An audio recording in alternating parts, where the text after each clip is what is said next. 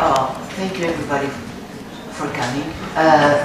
I'm Cristiana Bastos and I'm going to chair this session and I will give the word to Ricardo and Francesca in a minute. We have to say that it was a decision of the organizing committee to expand discussion that was brought to the session that Francesca and Ricardo were organizing into a wider audience so that everybody can participate. They were dealing with issues that the participants of their session were dealing with issues that involve wider questions that all of us are interested on, that are crucial ethical issues about research with human subjects, be it humans in societies as we anthropologists, social anthropologists are more accustomed to, be it with the traces and remains and actual bodies of human beings that existed in the past. So because of the interest of the issues they were dealing with, and also because there's a heated debate going on between communities of two different countries at least, we thought that we would all benefit from the possibility of having the input of a wider audience to these discussions. So I suggested to Francesca and Ricardo that we could expand the scope of their session into a plenary, and they will gladly accept it, and I'm very happy that they were into doing it. And this is why we're here in the plenary, and I hope this is a heated, passionate, but mostly learning discussion. We also invited our distinguished colleague Vítor Oliveira Jorge, a fellow man of many arts, but mostly known as an archaeologist, who has been a part of public discussions and the implications of traces of the past as public, in the public domain, and as something that we all should care about. He was an active participant in the discussions of the Paleolithic arts that exists up north, and that was that were in a place where a big dam was going to be built, and it was an issue that involved the entire public domain in Portugal some 15 years ago, and it's still in 95. And it's still an issue, and it's something where, for once, anthropologists and archaeologists won to the electricity dam builders. So it was a very, very unique case. So we are very happy that Vítor accepted to come, and now I give the word. Also, thank you, Hugo, for being on Skype. Hugo is speaking from Canada. He couldn't come in person. His fellow writer came, and I hope she's in the audience still. And we'll have the discussion with all of them. I'm going to give the word to Francesca and Ricardo, and then to each one of the participants in the debate, and then we'll open to the public. Thank you. So, which one of them? Ricardo? Okay. So, thank you, Cristiana. You almost said everything, so there's not much for me to introduce now. But actually, just want to tell you how this came up. It was an outcome of our panel that we organized about scientific collections and collections about body parts and thinking collections and archives in science and in medicine. And fortunately, we had proposals from actually 4 physical anthropologists. 3 of them are now here. I guess the other one is there at the audience. Maybe she would like to intervene after. But these 3 physical anthropologists, they are at the table now. They are part of this debate that is taking place in Portugal about skeleton collections, human identified skeleton collections that are part of a project of one of these physical anthropologists, which is Hugo, and proposed them to be land to university in Canada. But I would like to do, I'm not part of the debate, so I would like to give the word to the three participants in this debate, and to Vítor, who will comment also. And just to thank everyone who accepted, to Hugo, to Francisca, to Susana, and to Vítor, accept to be here. So, and I guess that's it. Thank you all for being present also.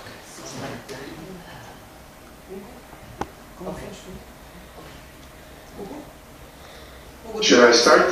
Yeah, you can start. I'll just say a few words. Then I'd like to say good afternoon to everyone, and to say hello to Professor Vítor Oliveira Jorge and to Professor Cristiana Bastos, and also say hello to my colleagues Francisca and Susana, as well as to the organizers Ricardo and Francesca, and for organizing this debate, and also to the audience. I'm not sure whether it's a full room or not, but I just like to say hello to everyone. Good. Hello, everyone.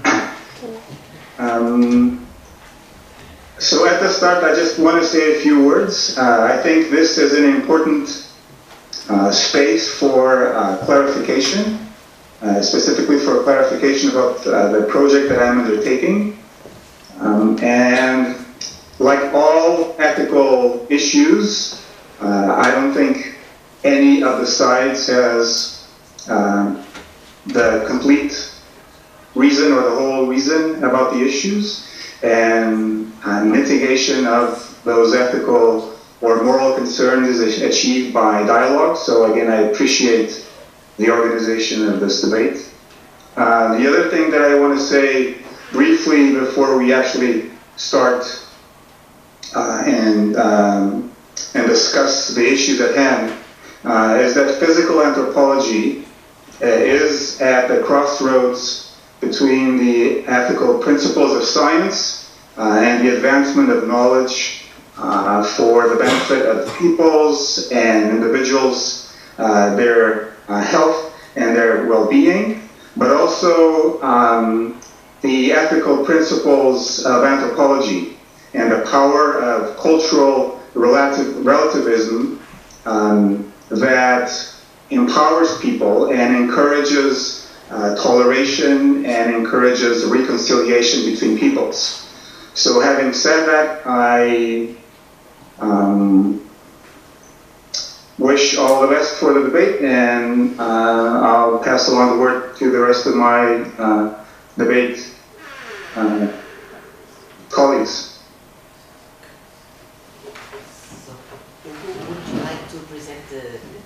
Would you like to present what's at stake? Would you like to wait for us to present it and then you rebut? It's really up to you. I wasn't informed about the exact structure of the debate, so I can start by clarifying two things which I think are some of the most important ones at the beginning, but we can do this later. We can go around. Okay. Okay. So we will present from here and then you enter the debate. That's good. So Francisca we can use this one.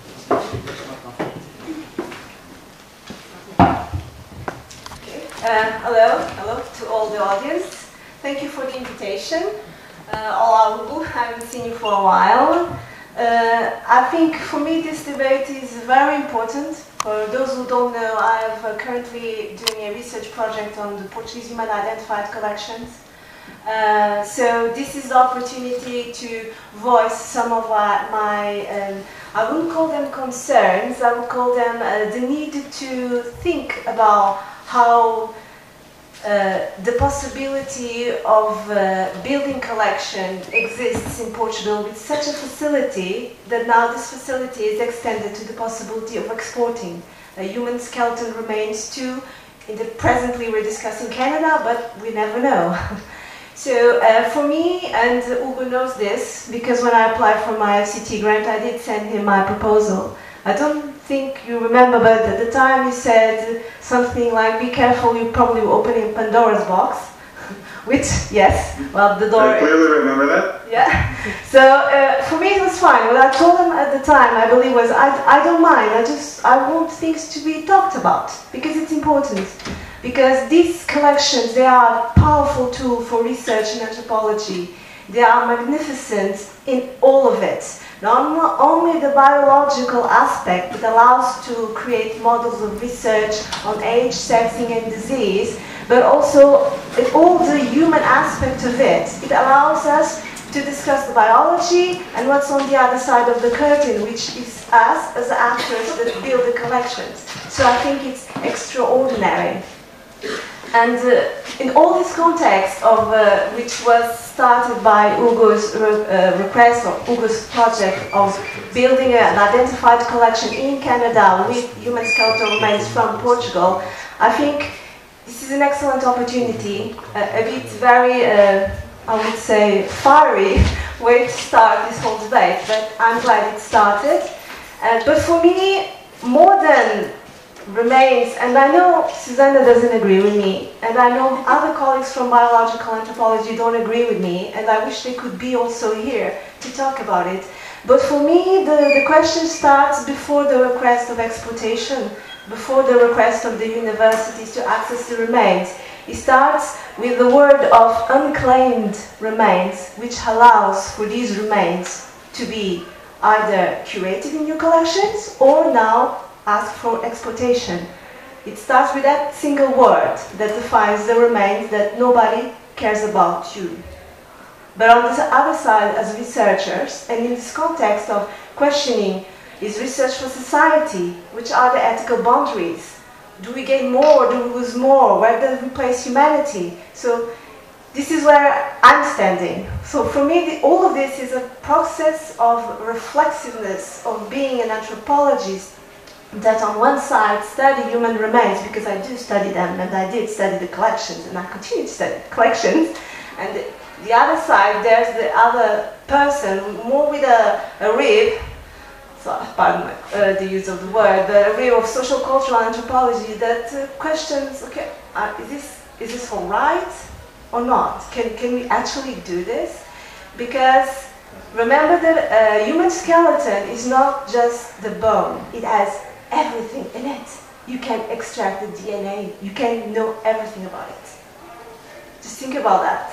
So if you unclaim, anyone that is unclaimed, everything that is in that shell exists to be used as the person who has the curation of the collection chooses to. So I think it's very interesting. And I think this is why I think the debate should start before all of that, in the word of unclaimed. Sorry? It's not this one. I know that, but I think I should make my position clear here also. Okay, let me punctuate again. As a chair, I have the obligation of trying to wrap and bring to you.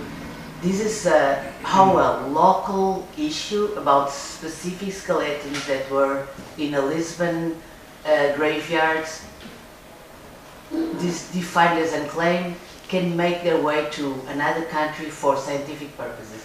It's not the point about those skeletons, about the acts that were made the human remains travel from one place to the other with all that it brings about what they belong to, what can be made of them. It's a universal problem that all of us, anthropologists from the social variety, from the biological variety, from the archaeological variety, are faced with when we have to face the unlimited desire of knowing more and the need to respect the boundaries of that ethics bring us to.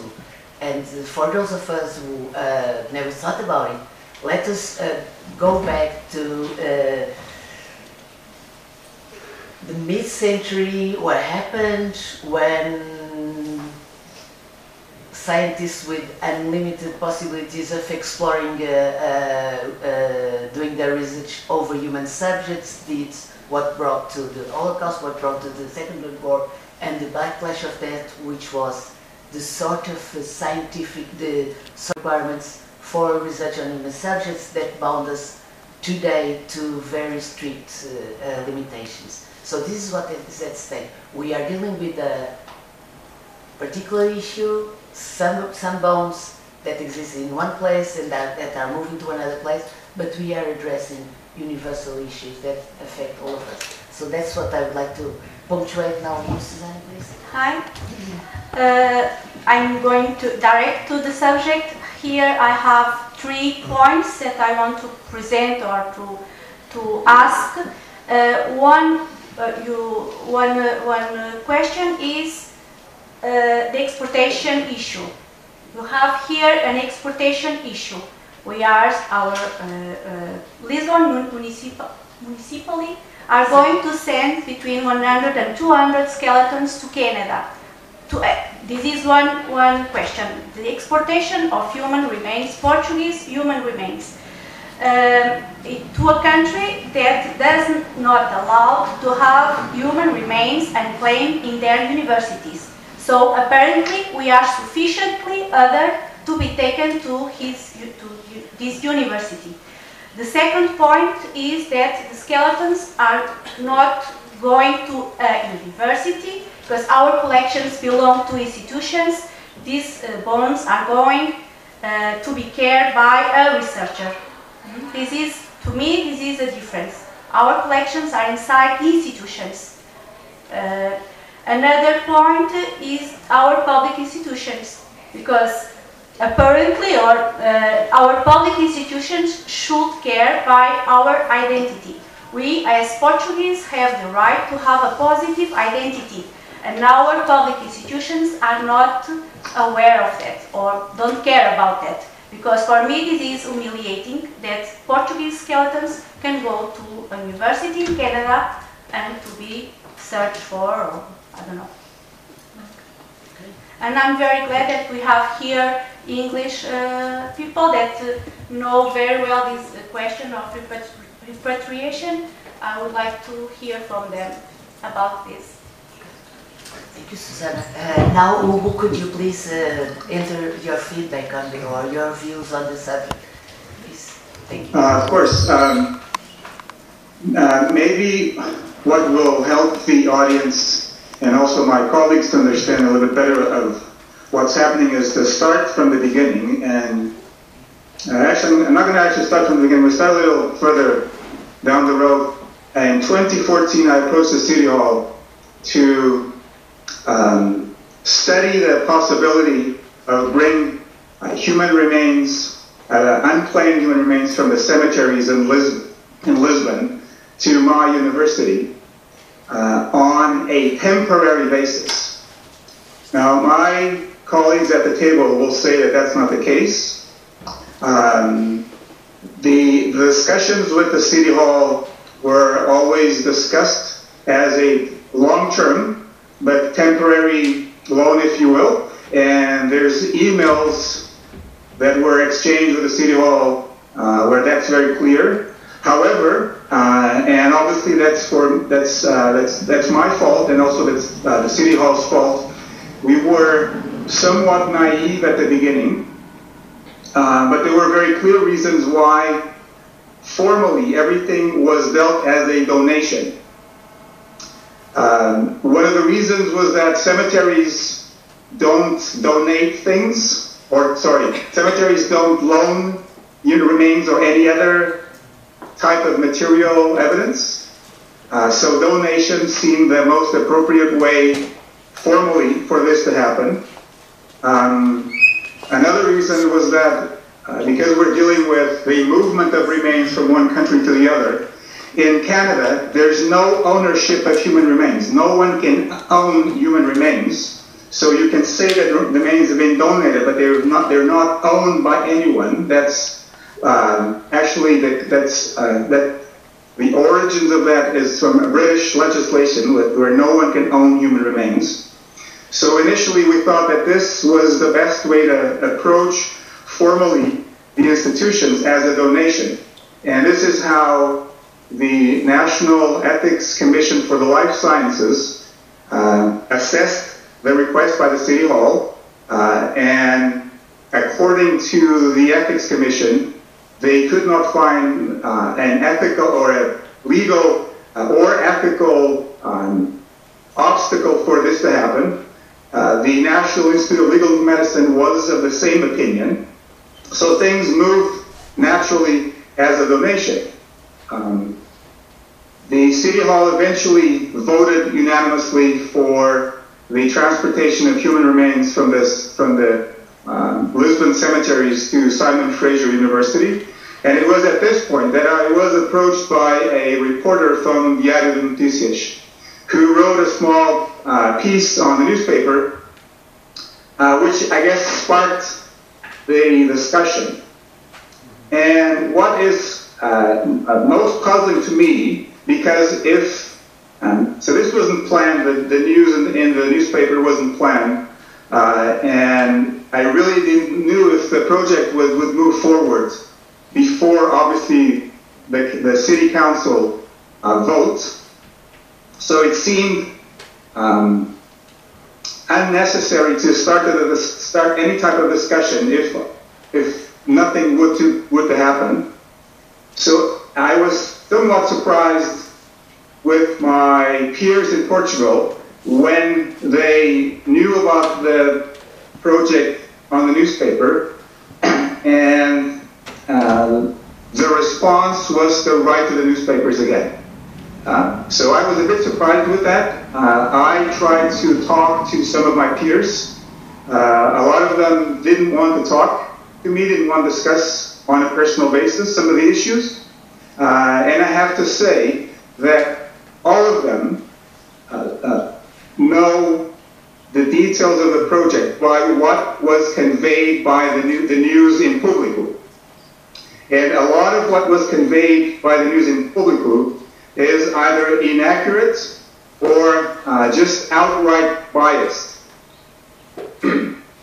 And I'm glad that we're having this conversation, because that provides me with the opportunity to clarify some of the things. So again, the project was dealt with formally as a donation, but it was never meant as a donation, as it was meant as a temporary loan, if you will. And eventually,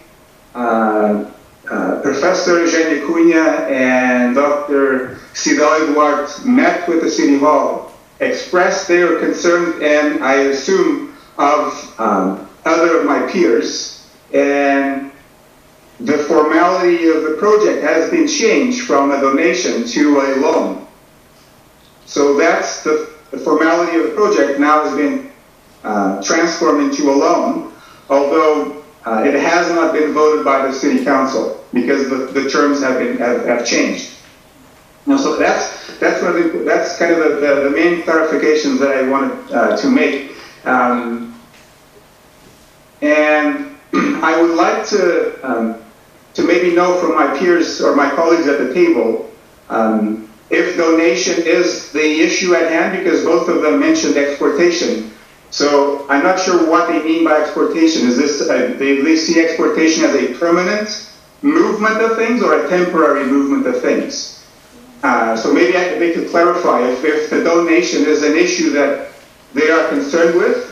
And the other one is that I'd like my colleague Susana to clarify, because she has stated in the news clip in Público and just in a few minutes that universities in Canada do not allow human remains to be studied or to be curated. I wonder where she got that information from, because that's not true. I work at a Canadian university. I work with human remains. Human remains can and are curated on a regular basis at Canadian universities.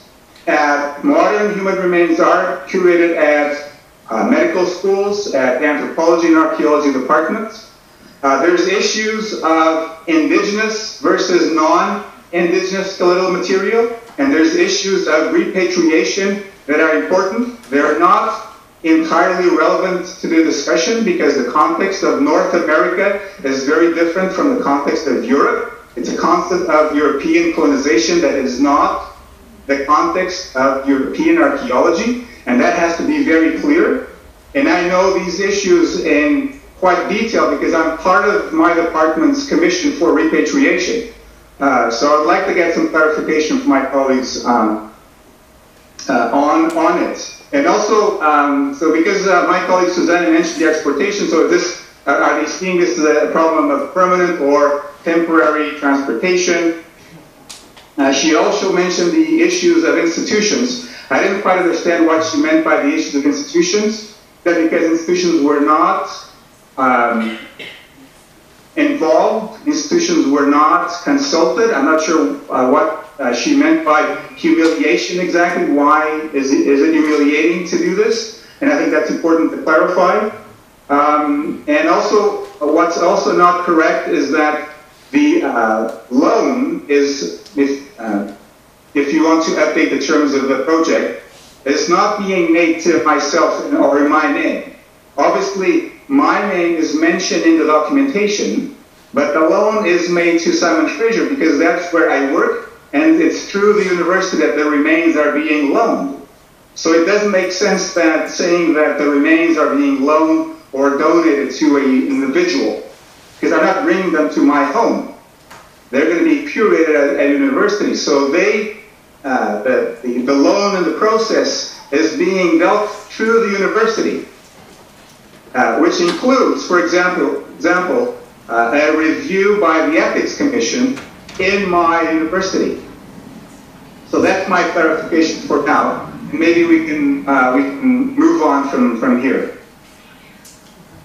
Great. Thank you very much, Hugo. And may I stress again that although this starts as a debate or a dissension, this is about universal issues. So we're going to keep the discussion at what is at stake that involves all of us. What can we learn from this particular issue when a collection of bones that has a history or is in a special legal situation that travels. I'm not saying exporting or importing or loaning or giving yet.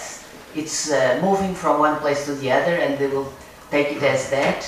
And we will all learn from one particular issue to wider issues. So we will also, I expect that all of us involved, Susana, Francisca and Hugo, will take the opportunity of hearing what the audience will ask them, and then we'll have another round. So now it is time for Vítor to make a comment what archaeology and his experience can bring about to this debate, and then we'll expand it and we'll go back to the table. Okay? Thank you. Thanks, Hugo, very much. Well, I don't know exactly what I can say because I was not aware of all this problem until Cristiana contacted me some short time ago, and I'm being very busy with other subjects. So we are here in a scientific controversy which is very different from another one where I participated actively in the 90s that was mentioned by Cristiana, because at that time we had in Portugal a huge problem. It is, I think you are hearing me, you can hear me. We had I'm going only to make reference to this problem very, very shortly. We had a big issue in Portugal because there was an enormous dam programmed long ago for a river in the north of Portugal. And this dam would cover an enormous area with very, very rare prehistoric engravings which are unique in the world. Now they are classified by UNESCO as human heritage or mankind heritage. And a few Portuguese, a very few people in Portugal, because we had not that art before practically, knew about the importance of that heritage. It was a unique heritage. It's most important archaeological heritage existing in Portugal, and probably in general the most important heritage in general that we have in Portugal, because they are unique. They are hundreds and hundreds of Upper Paleolithic engravings in the world, unique.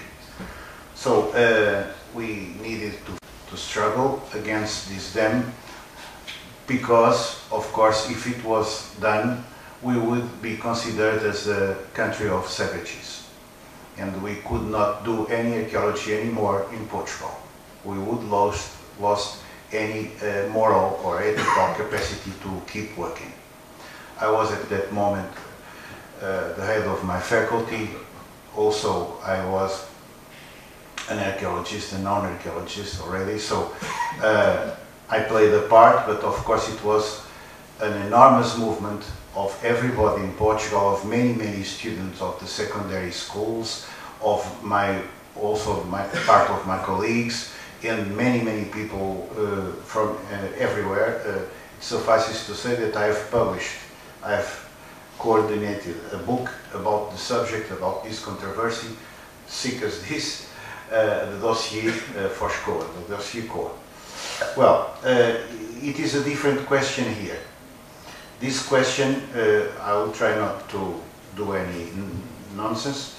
This question is about a colleague, a Portuguese colleague in biological anthropology, who is in Canada now, and asked for using some skeletons of Portuguese origin in his study, in his scientific study, and also for pedagogical reasons, to use them, the skeletons, in his courses.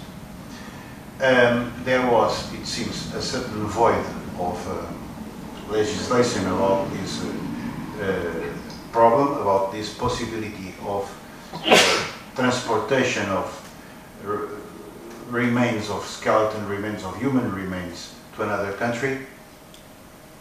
And there is a controversy here, or contradictory aspect that was already well underlined by my colleague. For one hand, we want to develop knowledge, and we want to develop science, and we want not to establish any kind of limit to the development of science. That's one point. The other point, which is contradictory to this first one, is that we need to establish some rules between colleagues, first of all, and then between countries and institutions, in order not to create the sense of any kind of humiliation or some kind of colonization by one country to another, one country not being able to use their own skeletons to these works, and asking for skeletons of other countries. So the problem here for me is, first of all, if I was in the place of my colleague in Canada, but it is always easy to say something like this when we are outside, I probably would, in the first place, talk to my colleagues and say, here in my university I don't have the material necessary to my study, so I need to solve this problem anyway. And if it is for only his scientific study, his particular scientific study, of course, he is very experienced in working in Portugal. You would come here and proceed to their studies, to his studies here. But it's not only that problem. He wants also these skeletons to his courses. So I would probably arrange things with my colleagues, not to establish these polemics, which also always make an enormous waste of time. I only have 5 minutes. Okay, but now it's too late for that. I don't have any problem in principle of allowing any material from my country to another country or to another institution in another country, as long as there is a formal agreement, a very specific formal agreement in order to protect that material, that scientific material. It may circulate, it shall circulate, of course, between people, between scientific people, with an idea of improving science and improving knowledge, but based in a very important and formal knowledge of everybody about what is the issue and a formal agreement between institutions and so on. I think it's important that. And as questions of identity, identity is a word personally I'm very fear of that word, because I don't know what is really identity, what is Portuguese identity or anything. What I knew, I read in these papers that people sent to me, is that these skeletons in Portuguese cemeteries come to a point where they are not claimed by the families, and they are going to be burned, so destroyed. If the Portuguese institutions where my colleagues work have the conditions to incorporate all this material, of course they should incorporate this material. Then probably they could establish some agreements between colleagues and institutions in order to lend this material for a certain time to colleagues outside, abroad.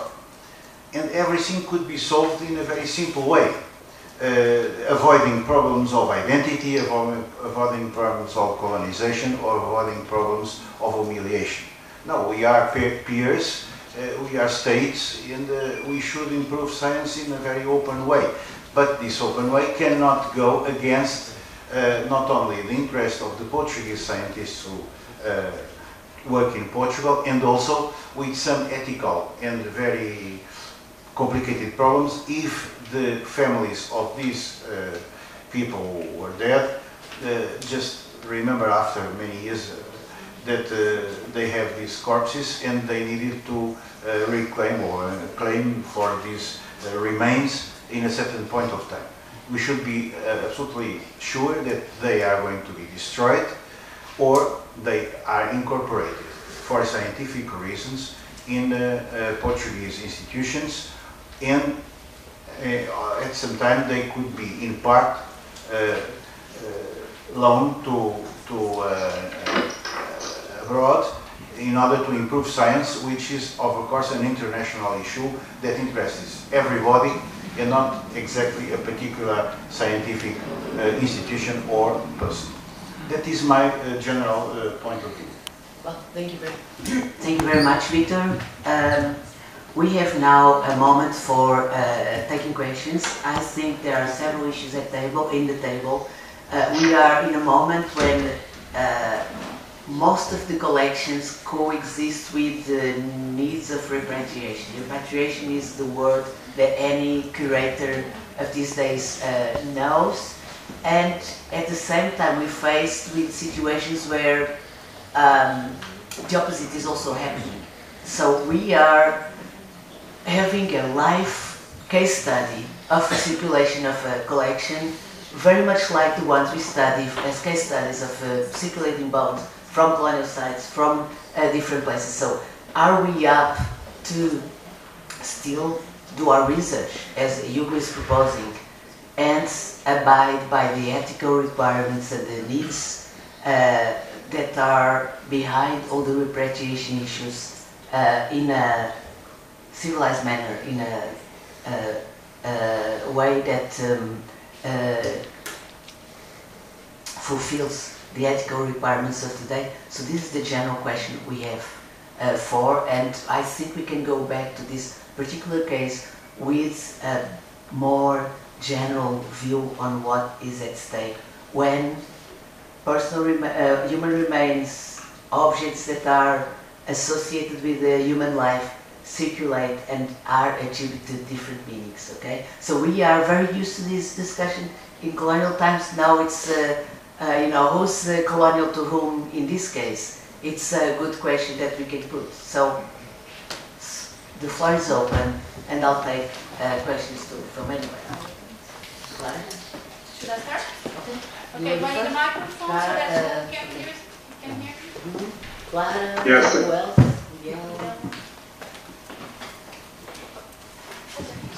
Okay, my name is Clara Saraiva and I've worked on death for the past 30 years. My first work on death was in the United States with the funeral directors when I did my master's thesis back in the 80s, so I'm old. And, well, I think there's many issues at stake here, really, and we're trying to put everything into the same pot, and we can't. Because you cannot mix handling human remains with, you know, taking a masterpiece that was taken from Egypt during colonialism and is now lying in the British Museum. It is, in a sense, like Cristiana said, okay, it's similar, but it's not the same thing. Because, of course, there's ethical and colonial questions, post-colonial questions, and all the issues that come with taking that masterpiece from Egypt or wherever in Africa or wherever in the world to the British Museum, of course, but there are also a lot of issues when you use human remains. And of course, the ethical issues when you use human pieces, so to say, are much stronger for me as a social and cultural anthropologist. I'm not a physical anthropologist, okay? So I do not work with bones, I work with people who have had other people who died and are turning into bones. So, that's the first thing for me. The second thing is, I see things in a different perspective, I must say. I think that if nowadays, in our Western world, because of course this does not happen all over the world, but if in the Western world we have laws, like in Portugal, where you donate your organs, your bodily organs, unless you specifically write down that you are not going to be a donor, and that is done in the name of science. Of course, this poses a lot of ethical problems, but this is the law nowadays. If I give my heart or my lungs or my kidneys, if I die tomorrow, and personally I agree this is so because I will be dead, so I'm hoping that these organs will help somebody else. So in that sense, I don't see any problem with using human remains such as bones, skeletons, to be used for scientific purposes. Okay, this is the first point.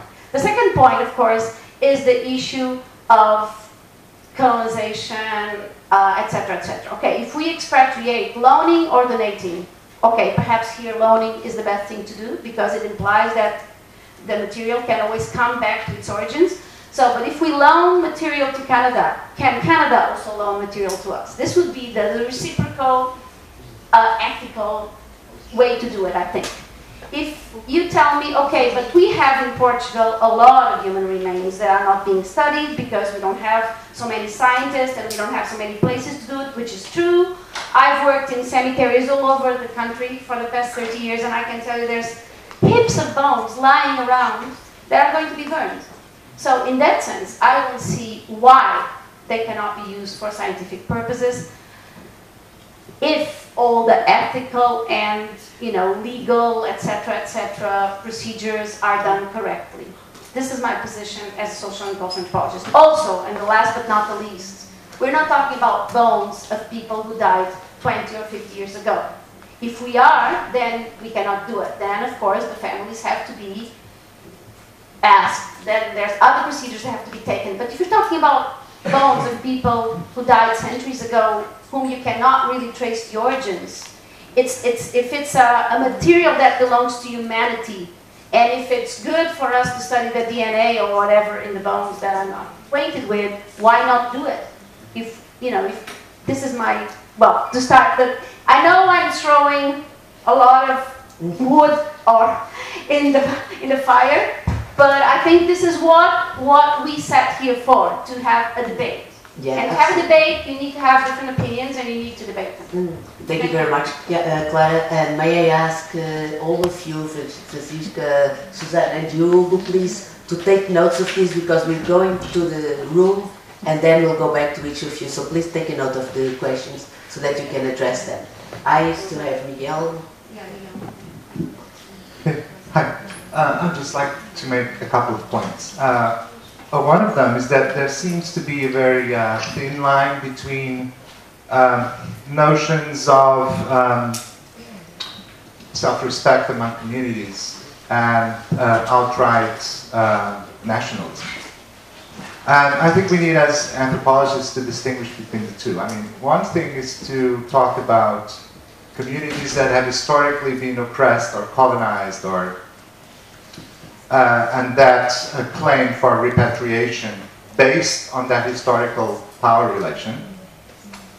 Another thing is to use arguments that, at the end of the day, just, you know, they're just a nationalistic emotion, okay, shaped by specific ideological options, which people, of course, have full rights to uphold, but, you know. And the sense that bones belong to a country is, in my opinion, this is a personal opinion, I'm not talking as an anthropologist, I'm talking as myself. It's, in my opinion, totally wrong. I am a Portuguese citizen. I mean, I happen to be a Portuguese citizen. I don't own the bones of other Portuguese citizens, and much less so from the remote past, much less so if the bones are unclaimed, and much less so, and this is the second point, and I'll finish, and I'm being, you know, provocative on purpose. The second point is much more so if there isn't a cultural apparatus and set of beliefs about bones, right? Because there isn't. I mean, it's partial. It goes away with time. They destroy it. They destroy it, and they destroy it if people don't claim them, and we know that from our family stories, all of us, right? And there is not that kind of connection in general. And so I think we need to separate these 2 points. I mean, what kind of sets of beliefs do you have about remains, first, and that's culturally relative, in the good sense of the word. And the other one, what kind of historical power relations are implied in communities that may want repatriation of whatever, as opposed to not communities, but nation states where some of its citizens, namely citizens, will claim, based on a nationalistic ideological argument, that those things are ours, and reverse colonial relations. And to do this in Portugal is particularly problematic. To reverse this in Portugal is particularly problematic. I mean, I think we have to be extremely careful from an ethical and political point of view to start using expressions such as we are being colonized or someone is doing something colonial to us. I mean, first let's clean the house and then we can talk about that. Thank you very much, Miguel. Thank you very much, Miguel. Now it's Heather, please. And then. Thank you. Hi. It's okay? Okay. I'm Heather. I'm medical anthropology, but with a feminist lens.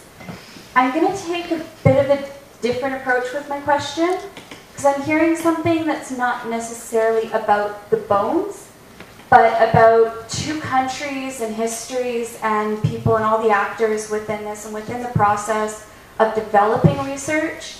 And the fact, maybe I need some more clarification on this, but I'm wondering if there was a collaboration even through the ethics application, through these moments of where there's the decision of what will be asked about, where there's the decision of what will happen, where there is the intent, where there is the discussion. I mean, if you're going to talk about the Holocaust, you're going to talk about the times where science was used in many ways, but it was completely unethical. You're talking about a time where only one side got to make decisions, where only one voice was heard, and in the case of the bones, they can't speak for themselves, which is the case. But there are people here that are close enough to the culture, that have studied the history, that know, and that collaboration between both sides of the story, between both groups, is something that I'm wondering if it happened more than I'm hearing, or if it's something that was considered, or how this is, because I'm not necessarily hearing this as an issue of blending human remains physically, the actual remains themselves, but as 2 cultures that are coming together and looking at a new sort of point in history and a new discussion with all the history, with all the cultural significance and everything else included. Like in the last session, I think there was a discussion about how the Portuguese bones are other enough to be in university in Canada, and that's something to discuss. That's something is the history being discussed of these bones? Will it be something that comes up? Are the identities, even unclaimed bones, with the possible understanding and identities in life, and will that be something that's included when they're taught or when the course comes up, kind of thing? I'm just wondering about that aspect. Thank you very much for the contribution. And now it's Alexander, and then...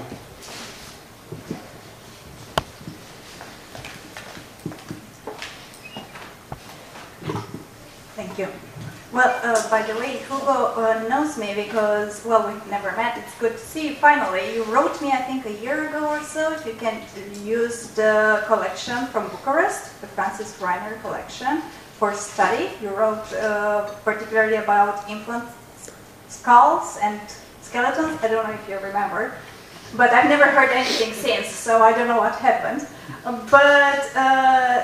Here I would like to ask a question and make a comment. And my question would be regarding, in a way, Heather's comment and others, that usually coming from an osteological, I'm an osteologist, but also interested in the ethics and history of anatomical collections. If we want to study human remains, we need to make an application at any university around the world, and you need to justify why you need to study those individuals in particular. And because I'm not familiar with this case, I would be curious, how was the application made? Was it justified for a specific research topic? Or if it was for teaching purposes, how do you justify the need of 100 skeletons or skulls for teaching? When you need, if you just teach the basic methods, you don't need that many.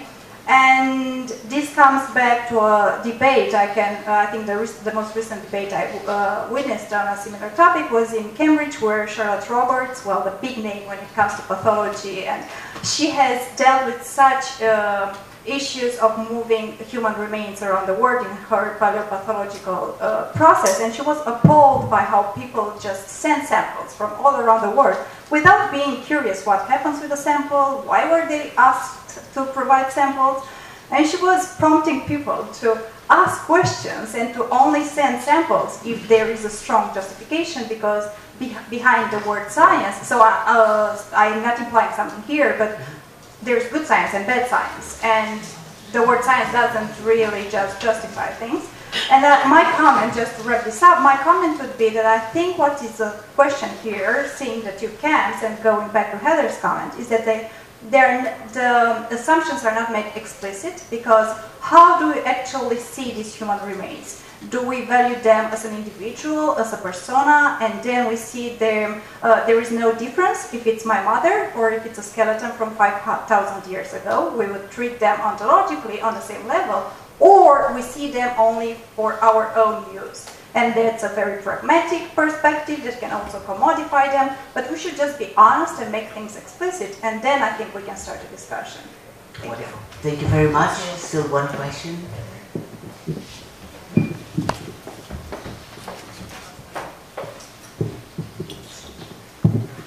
Okay, so first I would like to say that I agree, and thank you for the questions you made, because it made clear what I wanted to ask. And one thing that I think it's important to ask is, if it's not possible in Canada to study so recent human remains from the 19th and then 20th century, not in a nationalist way, but why is it okay without making a partnership or without consulting other investigators in Portugal, or doing something that would probably be beneficial also for Portugal and also for Canada to study these remains? So what I wanted to understand is, if we do have laws that make it okay to study these remains and Canada doesn't, how can we make it this beneficial for both, since the laws apply differently to these countries, but we both want to do science. Yeah, that's it. Well, thank you very much. I think it's time to go back to the participants. Would you like to start, Francesca? I'll be quick. I'm very happy for all this conversation. I just keep typing notes. Yeah, two clarifications. The remains are recent. Some, like, you have remains in collections which died in 2009, so they're recent remains. I don't know the chronology of the remains that may not be going to Canada. So another thing is, Clara, I have a question for you. It's more of a provocation. Okay, a provocation. I know we talked about your opinion about the remains, and you're okay and you understand about it all. But what if you see these remains? I think it's a ghost. Okay. Okay. If we think about these remains as the result of inequalities in death, how would you address that? Because the issue is, and this goes to the unclaimed, most of the remains, they are unclaimed, okay. Some of them, okay, relatives don't care about them, that's true. But others, they don't get the letters. Others, they cannot afford to rebury the remains. I'm sorry, they can't. Closer to you. Closer to me? No. Okay. Okay, so they are unclaimed because... You have to tell them. It's Hugo. Yeah. Oh, okay. Stop writing. Okay, so unclaimed remains, sorry. I lost my train of thought. Unclaimed remains, money issues, okay. Other relatives really don't care about the remains, which I understand that too. Others, people migrate, the address is no longer the same, you don't get the letter. 5 years later or 10 years later you come back, you don't have your relative in the grave. So all this complexity of human behavior, we should consider. This is why my question is about loan donation, and I know Susana doesn't agree with me and other colleagues from biological anthropology. My question is on the unclaimed. What does it mean? People don't know. I mean, I've asked people, ordinary people, awful, but that don't work in academia, all this discussion for them, no, it's buried. No, do you know they can be unburied? No, don't say that. This is a reality. I know they should. It's okay. much more complex. Yes, it's complex. Thank you. This is why we should talk about it. Okay. So, but another thing I want to also to say is all this conversation on accessing remains, we're forgetting something about the burial ground. Burial ground is a community. So if we want to talk about what happens to the remains that are unclaimed, maybe we should bring other parties in. I think for me it would be very interesting to have someone from the city council saying, is it okay, they follow the rules, ethically they had the report, it was all fine. We know the legislation is great, but it would be very interesting to understand that, because cemeteries are running out of space, so we need to think about all of that. These are issues that are very important for living people also. And so apart from that, we should include other communities, even such as including religious and other belief groups, because this vacating of space, it may come to them if we run out of space, which is a reality. Population is growing old, but cremation now is an ongoing practice, so we're also changing our beliefs. So we have to consider all of that. But we have to consider all of that. We have to consider all of that, and there's a lot of things that have to be considered. For instance, if you look from an historical point of view, I don't know if Hugo... Yes, but what happened to the bones in Portugal? Yes, but look, I'm not going to that because that's another story. What I'm saying another is... story because it's directly connected with the attitude of Portuguese towards human remains and what's happening nowadays, the fact that in the last 20 years, cremation went up. Yes, because there's no space, it's cheaper. It's not only that it's cheaper. Chairs taking over. I hear here, biological anthropologists listen to social anthropologists. You, Hugo, Francesca, and Susana, please listen to specialists on death, that they have something that maybe this is not just about bones, it's not just about a physicality. That's, of course the city of Lisbon wants to get rid of the skeletons. It's very expensive to keep reburying and burning and do whatever. So it's like very heavenly proposal that somebody is giving the dignity to the bones to go be objects of study. It's fantastic for the city of Lisbon. Is it only about bones that are a physicality, or is that something more that is attributed to that? And we are, take apology, but this is a social anthropology, so we want to include the social dimension, the symbolic dimensions that we all deal with to this issue. Also, it's not just about the Egyptian mummy or something that's being repatriated. You know, the most basic things, buttons, belts, the wonton belts in Canada. I was recently in Ottawa. I learned so much about the animated belts that are being repatriated. So there are dimensions that you should at least contemplate anticipating when you're doing a research protocol that involves moving one thing to the other. Something that has a value, that has different values. There are, you said it, there's a prime academic value in bones. You can extract from that a lot of knowledge and you can turn it into academic plus value. Of course, we all know that, and we should be clear about it, and we should be honest and frank and deal with it in protocols. I don't know how you guys in Vancouver are going to deal with it, but I'm sure you have the best intentions of dealing with it in a clear manner, transparent manner that involves maybe institutions in the home country, maybe whatever ethics committee. I'm sure you're going to deal with that in an appropriate manner. And we know that the discussion here came not from academic institution, but from the, just like in Poland, from the newspapers that made a scandal out of it and made an issue out of it and changed everything. We're used to that. But this may be an opportunity not only for us to reflect in a way that I haven't ever seen it before, about objects and remains and skeletons in cemeteries. I even heard today, I'm sorry about this, that we were very attached to skeletons because there are all these bone chapels. And we are, as Miguel said, horrified. Nobody wants to deal with bones from contemporary Portugal, except for some of us that use it for study, or maybe somebody that has a passion for it. But there are all these stereotypes also running around, and it's interesting to deal with it, and this is an opportunity to discuss it at a wider level, and also to learn a lesson about being more equal when it comes to research partnership, decolonize the difference in power relations. I don't care who's the colonial and the colonized. Here you can see it in different ways, the opposite way, you know, both.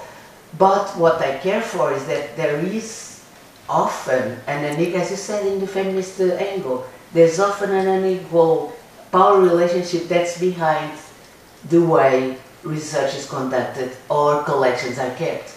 And we as anthropologists that want to, you know, purpose better knowledge and better use of our knowledge, we are committed to at least use our critical analysis to, say, improve our practices as researchers. So I think this is what at stake, and I would like to hear from you, Hugo, too, if there is anything else you would like to add, if this was useful for you, if you want to dialogue. You can dialogue, both of you, as colleagues all the time, but this is a moment where we social anthropologists want to be part of the discussion because we believe that we have something to learn and to share with you. Okay, thank you. Hugo, what is yours?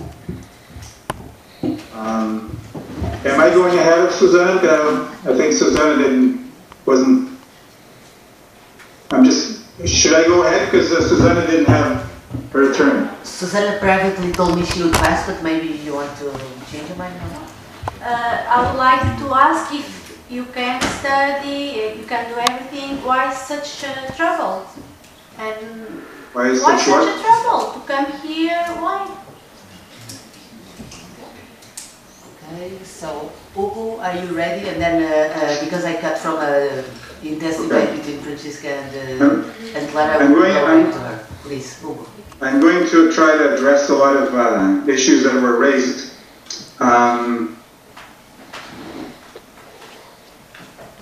So I'm probably going to skip some of them. I think the discussion has been very useful and very interesting. I really appreciate the comments by my colleagues, Clara, and I'm sorry I missed the name of the other gentleman. And the notion of reverse colonial relations is something that I haven't thought about but really resonates with me. So I think we should be very careful. And I think the danger here is to discuss this issue out of place or out of context. I think that's the real danger here.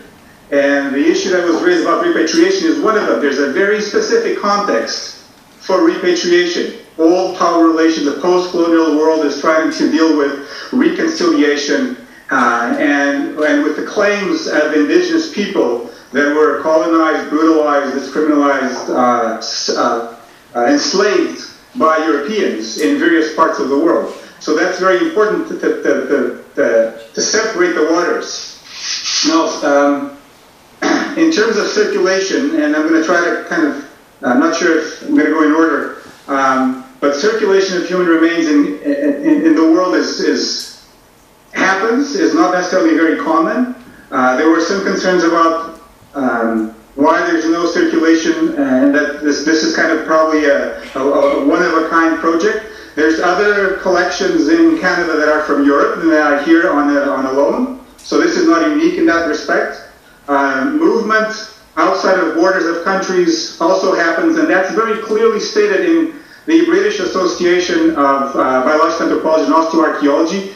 One of the pages of their website, there's a call for non-UK institutions to actually house UK remains. So the British are considering sending the remains, archaeological human remains, to other parts of the world that are not exclusively in the UK. The issue of a void of legislation, that's very true.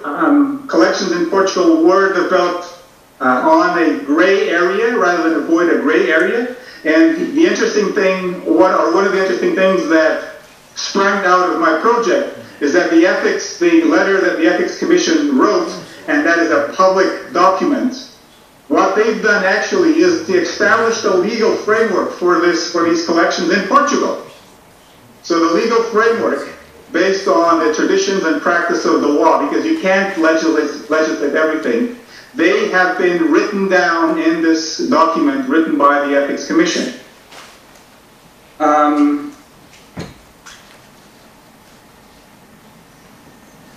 One of the issues that was raised is that I should have probably talked to my peers before moving ahead and try to have a dialogue before everything or all of this has come into the public sphere. I actually tried that, and that's how the project starts. So I talked to some, obviously not all, I talked to some of my peers, and none of them was very open. I also have to say that I approached my colleague Susana Garcia as the curator of a similar collection at the Natural History Museum. That was my first step. So I approached her and I said that I would be interested in working with the museum and work on a loan from the museum to my institution. And this would be a loan of new material that would be incorporated in the collection and would be loaned directly to my institution rather than being incorporated in the collection at the museum. And my colleague wasn't positive. She didn't approve that kind of collaboration, so I'm not going to dwell into the details. She's probably the best person to talk about why she thought that that would not be a good way to proceed. But that was my first approach. Work with the Natural History Museum Lisbon and work on a loan with them. Since that didn't move forward, and I had a long relationship with the City Hall, I decided that I would approach them directly. I can see the issue of not talking to my peers. It's my fault, obviously. But I also feel that the physical anthropology community in Portugal is very small, which should help dialogue, but it doesn't help dialogue. There's actually several other, in my opinion, I'm not going to dwell into that, but there's other research projects, for example, that are going on and that have very strong ethical implications that I don't see them being discussed in the public sphere like this. I could be more specific later if we want. The other issue of the possibility of this collaboration to extend to Portugal with the transportation of remains to Canada, that's part of my project, because the other component of the project that I'm undertaking is that there's a strong component of return to the local Lisbon community. in terms of there's an exhibition that is planned, public workshops, seminars, public debates, a website. There's a suite of things that are being planned that are part of the project, which also includes potential links and ways to make Portuguese students, to make to facilitate the movement of Portuguese students and other researchers to Canada to study this collection. Obviously, and that's also one thing that I want to make clear, the Canadian and the Portuguese context in terms of human remains is very different. And human remains are not very easily accessed in Canada. And one of the main reasons, there's two main reasons. One is the colonial history. So the human remains of indigenous peoples have been repatriated because they have been collected over the decades in very unlawful ways and in situations where there's very strong power differentials. However, a lot of archaeologists and physical anthropologists are working with indigenous communities to study their skeletal remains. So that's something that is happening in Canada. Not a lot of them. There's not a lot of projects like this because of a long history of discrimination and enslavement and of land possession from Europeans to indigenous peoples, from indigenous peoples. So that exists. So that's one of the reasons. The other one is that Canada is a country of Protestant tradition, and like the US and a lot of countries from Northern Europe, the history of anatomy teaching and the history and the change of attitudes towards death, towards burial, as a result of the Reformation, really changed people's perceptions towards the dead body. And it's not an accident that most of these, if not all of these, identified skeletal collections that are obtained from cemeteries, the unclaimed remains that have been talked about. All of these are found in Southern Europe, the countries of Catholic or Orthodox tradition. You can't find them in Northern Europe or in Northern America because of the Protestant tradition of burial. In Protestant tradition, burials are in perpetuity, whereas in Catholic tradition, a lot of burials are temporary. There's reuse of graves, there's turnover of graves. There's century-old tradition of dealing with human remains, the long history in Catholic countries of circulation and worship of relics and the bones of saints. That's part of how Catholics see that differently from Northern America. And that has an implication in legislation about medicine, about anatomy. So, for example, this has already been said, in a lot of Southern European countries, donations are based on opt-out options where people are by default donors. In North America and Northern Europe, it's the reverse. People have to make an explicit statement that they want to be donors. So all of these things have a direct impact. And we can't use the context of North American identified collections, which are not based on cemeteries, are based on cadavers that were used from dissection rooms and in anatomy schools. This is a very different context, and the issue of inequality is an issue, but it's not the same. And that's the issue that was raised by my students during the panel. There's a very specific targeting of the poor people in American collections, which doesn't happen in cemetery-based collections. However, it is true that by using the unclaimed, we are, to some extent, using the marginalized and the poor. But there's more details into it, and I can't dwell into it because there's no time. But my student, the student that you saw earlier this afternoon at the panel, she's working on this issue. It's not clear-cut that the collections are targeting the poorest of the poor because of the way cemeteries work. And actually, the poorest of the poor were probably buried in the communal grave, and it will never end up in a collection. And people get abandoned by relatives due to all sorts of reasons. I'm going to tell you two anecdotal examples. There's two central people in the history of physical anthropology in Portugal. One is Francisco Ferraz de Macedo, and the other one is António Aurélio da Costa Ferreira. These were two key people at the beginnings of physical anthropology in Portugal. Francisco, who is considered the father of physical anthropology in Portugal, is still in a tomb in a relatively anonymously in the cemetery of Alto de São João. But Costa Ferreira, he's buried in the communal grave. His remains were buried in the communal grave in 1975.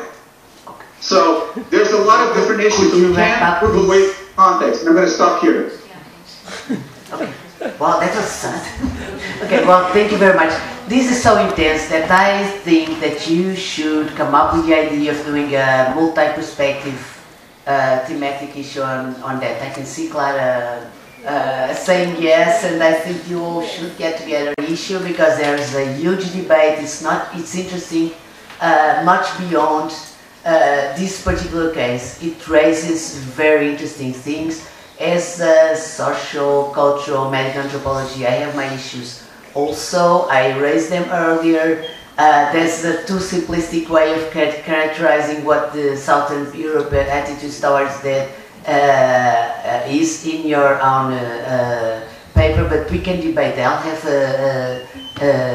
time to do that when I'm not chairing the session and running into everybody's opinions. So I think for the sake of equality, I should give back the table for you. I have one more person from the audience asking to be heard, and if you have any other question that is really urgent, please put it now so that I can give it back to the table. Can I just make a quick clarification? Okay. Yes, please. I just want to clarify this issue that in Canada we can't study human remains. That's not true. And I'm just going to give you, so one reason is archaeological human remains, which are the most part, and they're indigenous. There's colonial issues related to that. The other one are unclaimed remains in the morgue. And in the province of British Columbia, because in Canada it's provincial law, thank you. Cadavers can be used for research and bones can be curated at medical schools. The difference is that according to law, they have to be cremated and they can't be It's not the issue now. It's okay. We believe you. It's okay. We can come with proof later. No, it's just a clarification because I think this is an important difference that needs to be clarified. That's good. I take your word. I don't know whether it's appropriate, but I mean, I was thinking about this, and I make a public statement of ignorance, and but I'm really curious. What do you do with these bones? I mean, I don't know really, and I'm very curious. And perhaps can give us a hint on ethical issues implied in it. I mean, what actually are you planning to do with this collection? The first point. The second point is I immediately, perhaps reflectively, apply my professional categories as a social anthropologist and think, should we treat these bones as human beings? Perhaps yes. Thinking to the responsibility of, without being Laturian, but why not? I mean, should we treat them as people? Perhaps yes. What should my bones would think about this process in the future? Would I be happy of being burned or studied? But also this because it's a kind of interesting shift thinking to the relatives, for example. Of course, a relative comes back from Germany or Canada, perhaps, and that does not find his great-grandfather, but what can we think? Point made. One other question, be very brief, because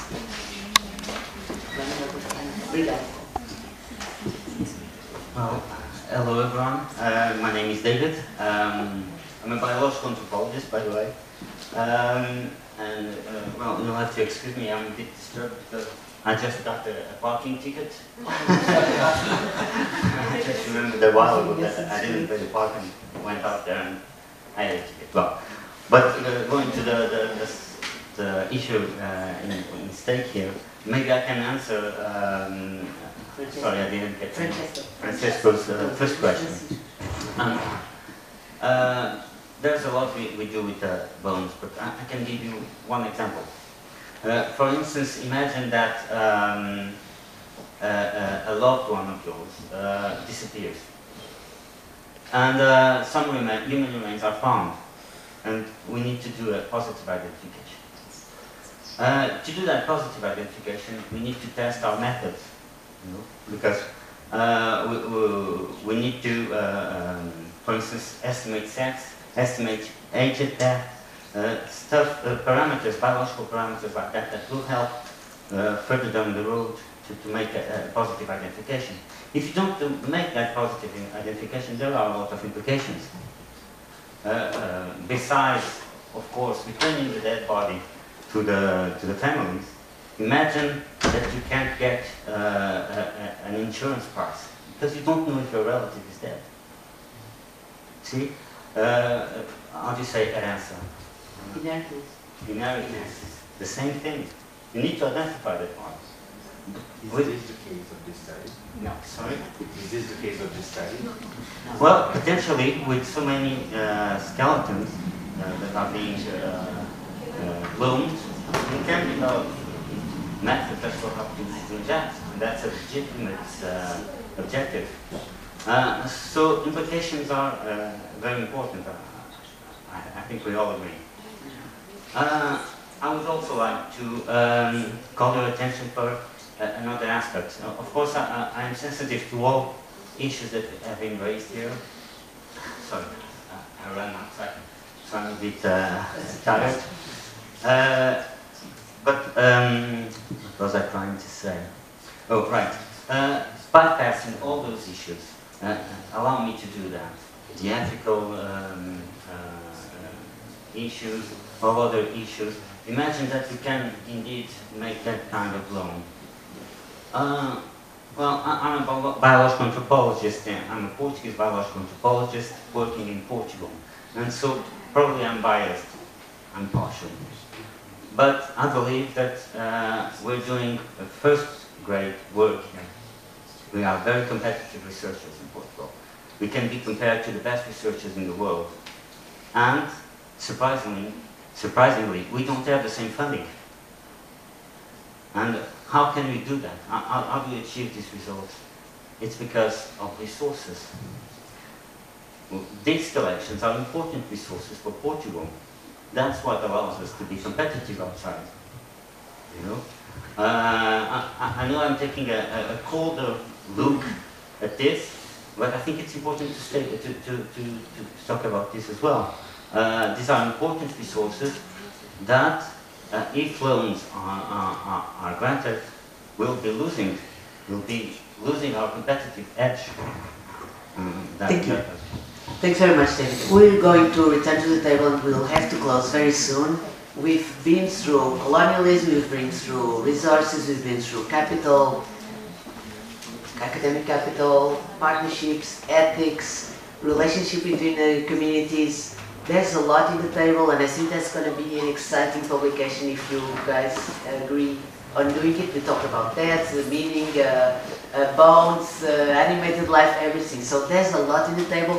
I want you to make a final remark.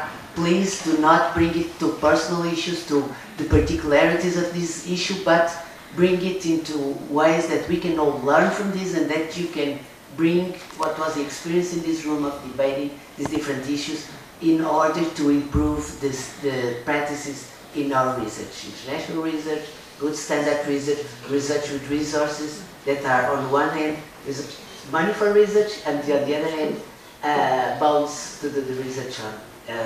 Okay, Susana, please. Yes. Just very quick, I would like to say that for me science is not an absolute value. We also need to address the feeling of the community. So it's the same for our community, our lay community, and also the scientific community. It's the same to have here the skeletons or to go abroad. It's all the same because the science is above all. I don't think so. Another issue that we didn't raise, I'm not going to talk, just to raise the question, is the genomic issues. This also address genomic issues because these bones have genes. So they can do genomic studies also with these bones. Francisca? Yes, I'll try to be quick. Okay. Just a thought. For me, as opposed to repatriation, social inequality due to economic factors for me is a form of violence. And it's very clear in some of the remains, and I know, again, some people don't care about the remains, fine, but others, they cannot afford to exhume and reanimate the remains. So for me, this is a form of violence. And so I'm left wondering, so instead of using the unclaimed remains, why not opt to use the remains, which we know the relatives, and the relatives don't care about them? Just do a proper social cultural study. Go and do an ethnographical approach to the unclaimed remains. Why not do this? Another thing, the return to the community, then let's reach to the public, let's reach to the communities, not only public in general, because we all have bones and skeletons, and either we are cremated or probably end up in a cemetery somewhere. And use remains of relatives, yes. And about are you treat humans as human beings? Some human remains are treated as human beings. A lot of soldiers from Second World War, all over the world, and even from Portugal, from Angola, people go to places, they exhume the remains, and they bring them home, and they bury them. So there are bones that are treated as humans. And then you have the poorest of the poor, which are unclaimed. So this is all a lot of issues that I've raised. And I've always had a question about the lack of financial resources, the need for protocols. I personally never understood why, Hugo, I'm sorry, but why didn't you just, you know the collection, you've studied here, why not just come with your students and study the remains here and bring resources? Because you know your colleagues from Portugal are excellent. I mean, biological anthropologists from Portugal, training in Portugal, they are very good. And I think I answered your question before. Earlier, I think I answered your question. So, Hugo, you have the last word, and then I'll round up the table unless there's something really yes, okay. There's one last thing that I would like to say, and this meets Francesca's concern. I understand the notion of structural violence against individuals when we're dealing with the unclaimed that are the marginalized and the poor. Again, the context of cemetery collections and anatomy collections is very different, but they are the poor and the marginalized are part of the cemetery collections.